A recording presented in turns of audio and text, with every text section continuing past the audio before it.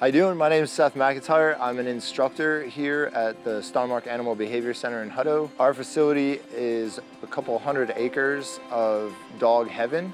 We do anything from boarding, long-term boarding, short-term boarding, lots of amenities for the dog staying, such as beach clubs and nature walks and stuff like that, to training. We have a great training department that comes out. They do anything from in-home lessons, stay-in trains, private lessons, group classes, anything you want to teach your dog. One of my favorite parts about being an instructor here is all of our students get assigned at least one green or untrained rescue dog. We work with many shelters in the area, including Pflugerville, as far out as Houston and Dallas. We get dogs that come in. We give the students an opportunity to train a dog they've never met before. And we also give the rescue dogs the opportunity to meet potential adopters. Many times our students adopt the dog that they spend 12 weeks training. It just sets every rescue dog up for success with their next adoption. So today you guys are here to pick up Gypsy, Rolex, and Jones. All right. So the first thing we're going to cover is the obedience they learned while they were here. So as you all can see, this is the command we call place. Place is just a boundary stay. So all that means is they can, as long as they're staying on the within the boundary, which obviously is very defined with these beds, and they're being polite, then they're doing the command correctly. And you may see them reward periodically, and that's just them telling the dog, hey, I like what you're doing.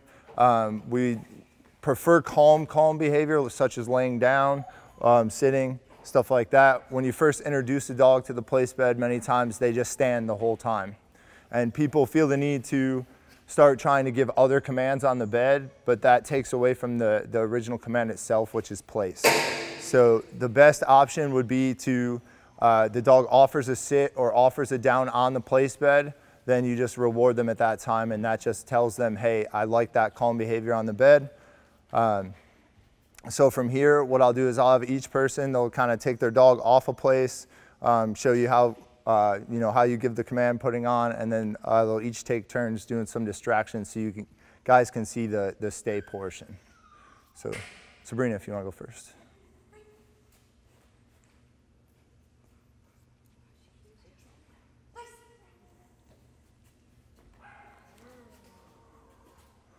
So again, she's just rewarding. She told him place, or told her place. So at this point, Gypsy is on the bed until she's either given the release command, which is free, or given another obedience command, such as heel or a recall or something like that. So Cheyenne, go ahead. So when I take him off, I'm just going to tell him free. There you go. And then I've been able to send him about 8 feet so I can tell him place. Right, and then he'll start going. And then I always tell him yes, because that means good job, I like what you did. All right. Go ahead, Mike. Place.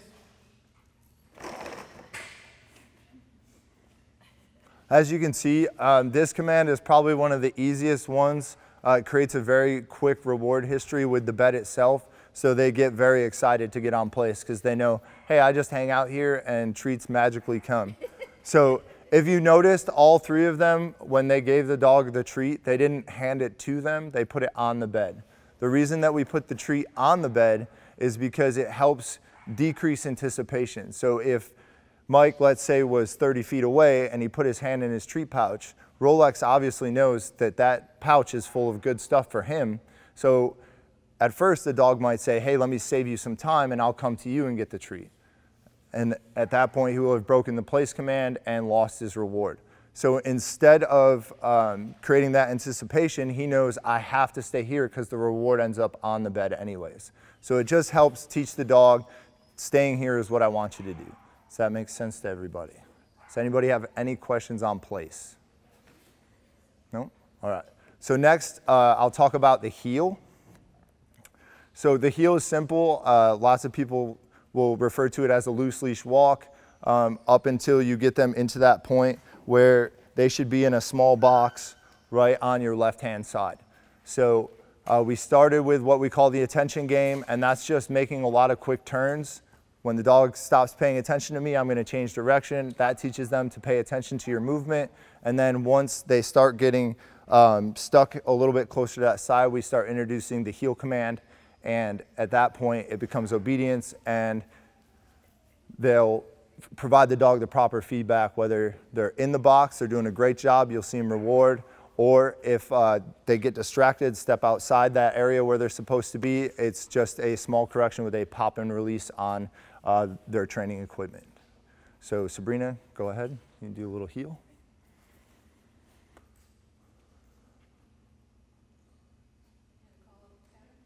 No, you just walk around with it.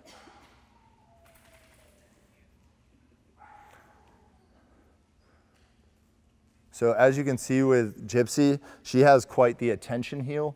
So the difference between a normal heel and an attention heel is Gypsy spends a lot of her time looking up at her handler.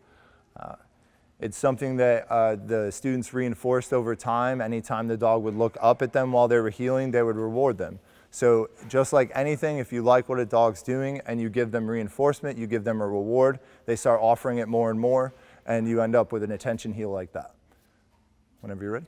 You're free.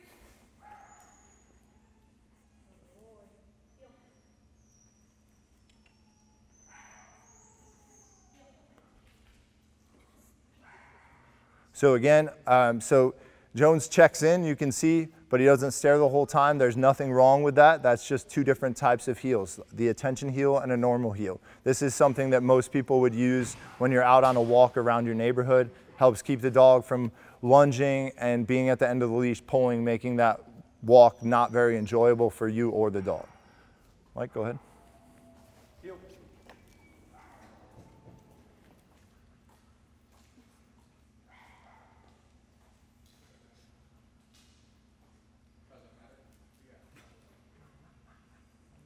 Now Mike and Gypsy, so Mike used Rolex and Sabrina used Gypsy for the competitive obedience portion. So that's another big reason why you see that attention heel.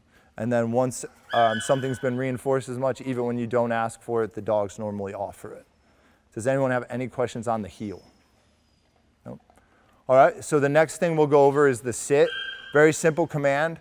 Here at Starmark, we don't teach the word stay. We use what we call implied stays.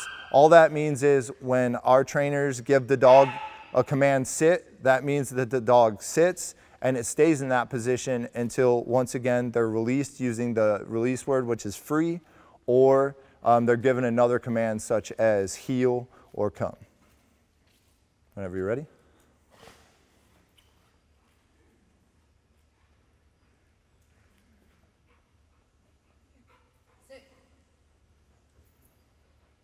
Very nice. Can you step away? Oh, try again. She's like, we're really close to the place bed. And believe it or not, that's pretty typical. Because the place bed is so rewarding, if they have the opportunity to get on it, they typically do. Very nice. So again, she stays, and then she can go back, reward, and she can either release her, so she could tell her, hey, go be a dog, or if she wanted to heel away with her, she would just tell her heel and start walking. Yeah. She's like, oh, can I have it back now? All right, so go ahead and do a little bit of healing. Do some auto halts too. Okay. All right, you're free. So what an auto halt is we started teaching the dogs, instead of me having to tell you sit every time I stop, when I stop, you sit.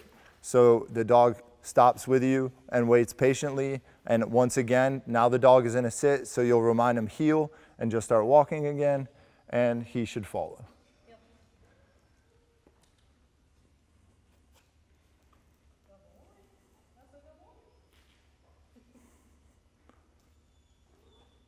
Probably one of the most important things, you can hear her praising him. Pet and praise and treats, dogs love all of those.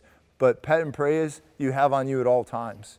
So always pet and praise when you're getting behavior. You might not have that treat on you, and that's okay.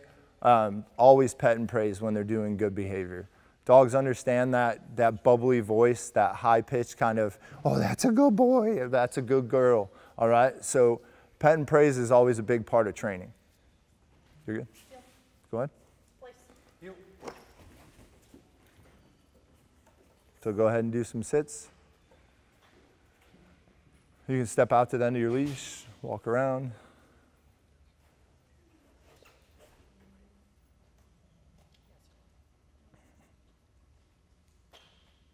So if he breaks, you're going to mark it no, give him a pop and release, remind him sit, and step back out. Now go back. So we always give him an opportunity to fix themselves. So he made the mistake, and Mike put him back in the position and stepped back out, gave him a chance to be successful, went back, reward, and then moved on with his training. So anytime a dog makes a mistake, if you have the opportunity to recreate whatever that mistake was in a safe environment, then recreate that mistake and help teach the dog what the right choice is.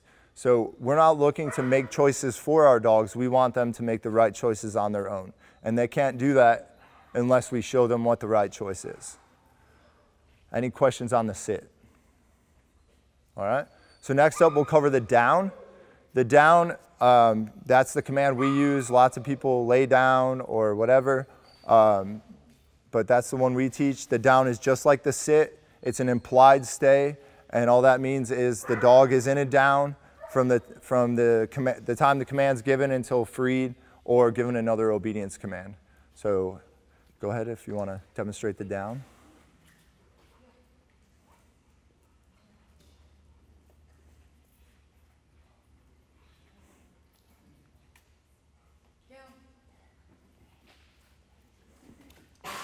So during class, we've gotten all the way to the point where we're doing up to 30 feet of stays. With some of the dogs, we get all the way to off leash, but that's based on a lot of different things. The biggest thing though is that down should remain reliable at 30 feet, and then you can go back and reward. So the down is a longer term stay as opposed to the sit. You would use a sit if you ran into someone while you were out for a walk and you were talking for a second, you could use a sit. If you're going to be there for any extended period of time, I recommend putting your dog into a down, and that's just because the down's a much more comfortable position for a dog. Sit takes a lot of effort, takes a lot of muscle, and it takes a lot of concentration. Down, again, more relaxing, gives them an opportunity to be a little bit more comfortable, even though they have to stay in the same position. You're free.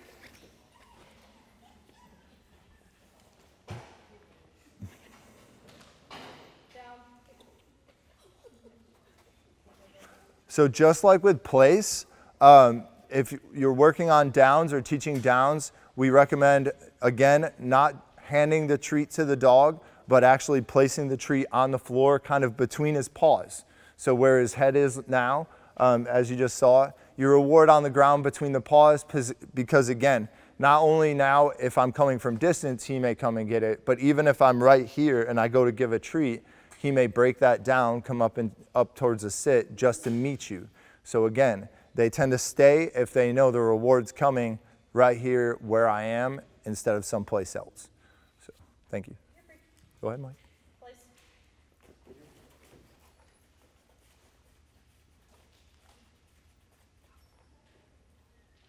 Down.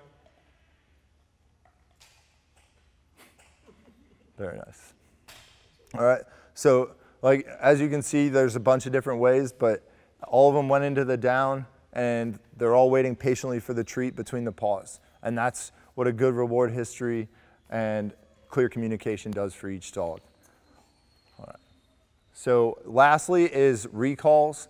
Recalls are pretty basic. Anybody have a long line on them? You got one? All right. Derek's got one. So we'll do some recalls real quick. Oh, thank you. I got one. So each recall is different. I don't know, what, did you use Calm or here? I used here, and then of course with OB we're doing front, so. Yeah. So typically the most widely used recalls are the recall words are come and here. We kind of let the student choose whichever one's more natural. Everyone's kind of different. But most of the time it's either more natural to say come or here for the person. So they'll do their recall. So you can go ahead and, if she'll leave you. So typically what happens when you spend this much time training with a dog, the hard part is actually getting them to go away from you, not getting them to come back. So I'm gonna help by seeing if I can distract her a little bit. Hey, mamas. Hey, what you got? What you got here?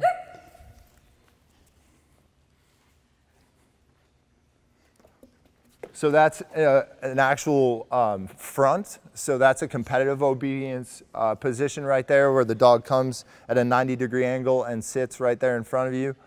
Again, she used her for competitive obedience, so it comes pretty natural to her.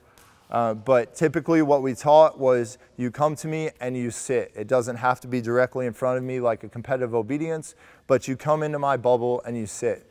Now the reason that we taught come into my bubble and sit is because technically I could do this. If she was to call me, I could come over and I came into her bubble, and if there was no other requirements, then I actually did the recall. I just wasn't finished playing yet, so I didn't want to stay. So again, the implied stay of the sit, so they're supposed to come in and sit and wait for another command. So they don't just get to run up and drive by and keep running. Go ahead.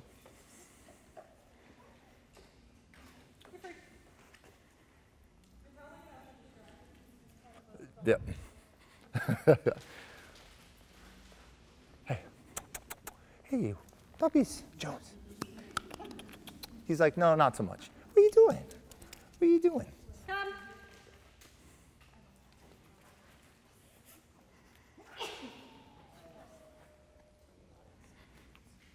Very nice.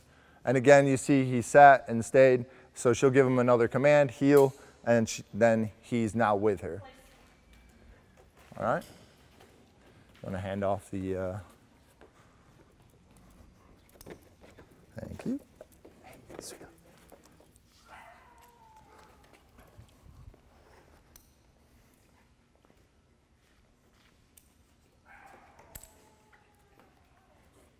You.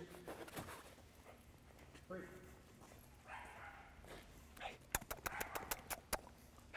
Hey. He's like, not so much. Not tricking me. Hey, relax. What are you doing, Bubbles? What are you doing? Yeah. And this is, like I said, this is very typical. You spend 12 weeks with a dog training, and they tend not to leave your side after that. We like to refer to them, you know, we created Velcro dogs. They're stuck to us, which is something that most people enjoy. But it makes teaching or doing recalls a little bit more difficult. Hey, Rolex, can I have some food? Hey, Rolex, what do I got? Come. And there you go. So the recall back to him and the sit in his bubble. So that's what we're looking for when we initially teach a recall. And like I said, we started with just teaching what the word means, and then we added in the sit later on. Once coming back to us was rewarding, then it was, all right, now there's a new requirement. You come back and you sit and you stay in my bubble until I tell you otherwise. So that kind of concludes our basic obedience type portion of this demonstration. So we have some scent work and some clicker tricks, right? Clicker tricks? He did a little bit of the service dog. Service dog tasks, not clicker tricks. So some scent work and some service dog tasks. Competitive obedience, a little bit of competitive obedience. Maybe Mike can demonstrate some in-motion exercises, which is pretty much changing the picture completely for a dog. Normally when you give a dog a command, you're stationary. So one of the parts of competitive obedience is being able to walk and tell the dog to sit. The dog stops and sits and you just continue to walk. It's a very, very challenging task to complete because it's such a change in picture. Dogs learn in pictures. Obviously they can't read like we can, but they have very photographic memories. They remember everything like a snapshot. And from there we just create the picture, and when you change it, sometimes it takes a little bit to get them on the same page. So we'll set up for the next things. Yes, ma'am? So they're going back to the shelter, unfortunately. How long are we going to be treating training?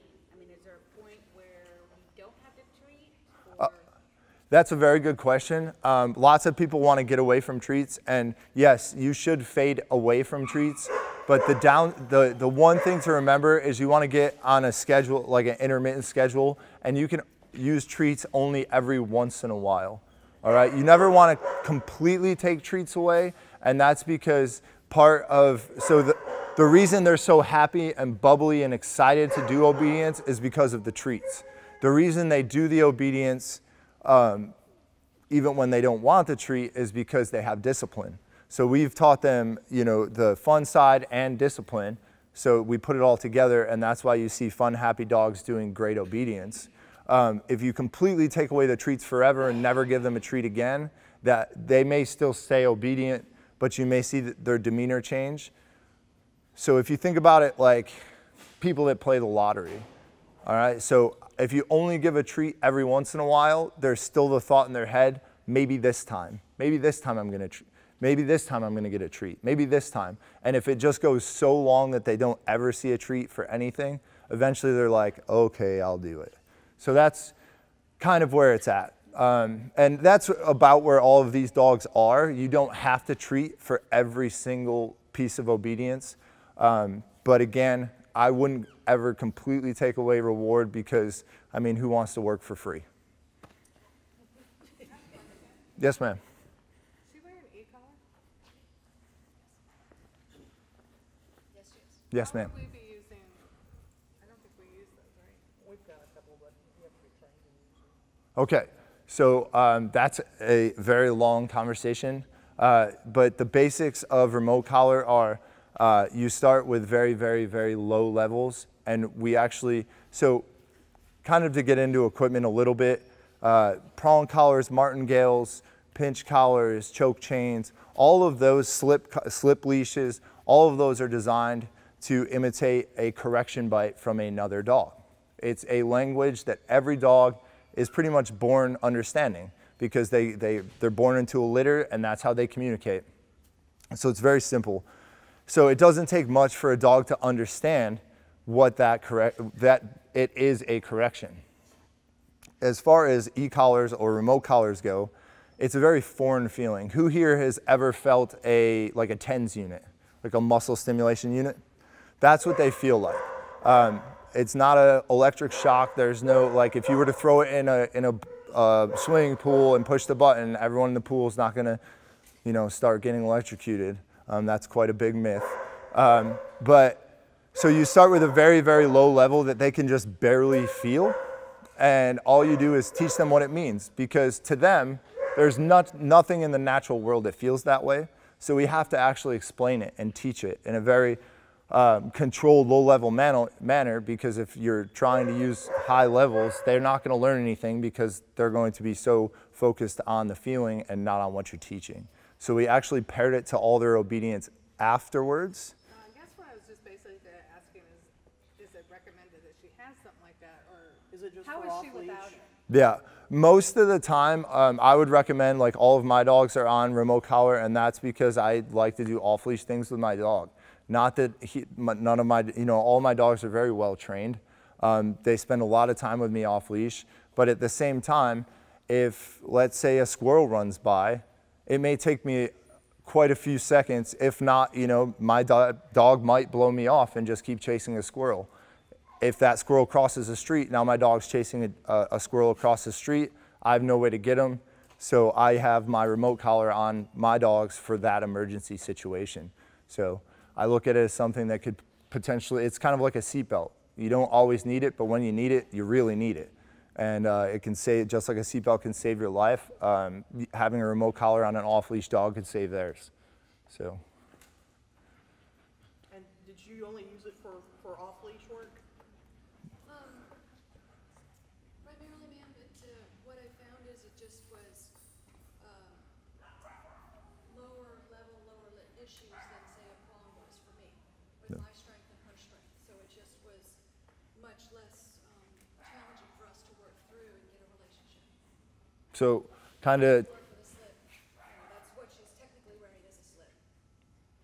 So kind of to clarify, if you didn't kind of catch what she was saying, is so with a prong collar or a slip collar, that leash that's attached to you, you're pulling on that leash. So even though it's a pop and release, it's a pop and release between you and the dog.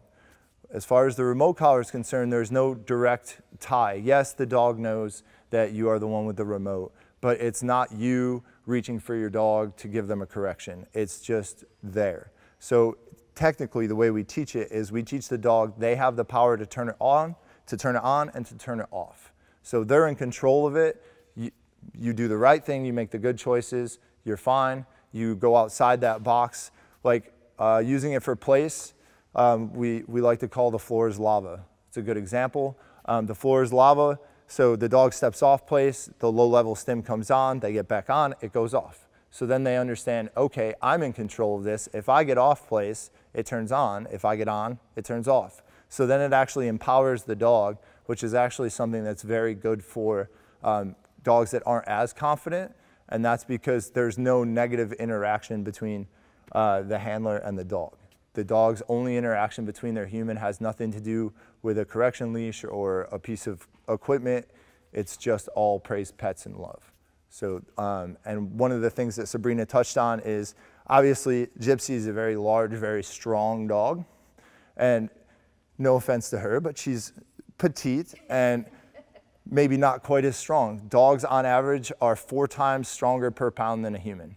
So, so for her to handle Gypsy, one of the things that can help is a remote collar, because it doesn't require as much strength on her part. Any other questions? Very good questions, thank you.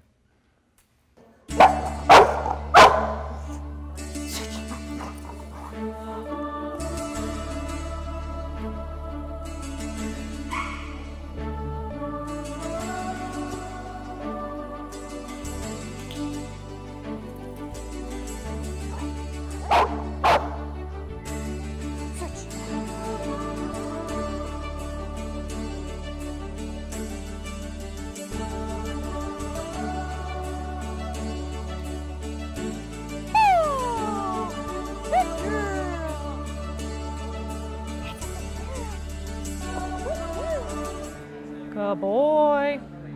That's a good boy. Yes. Come on. Good boy. Heel. Heel. That's a good boy. Yeah, that's a good boy. That's a good boy. Yes. Good boy. Not too close to another dog here. All right. Jones, switch. Yes. Good boy. That's a good boy. Switch. Over here. Yes. Come on. That's a good boy. Yes. Crank. That's a good boy. Good boy.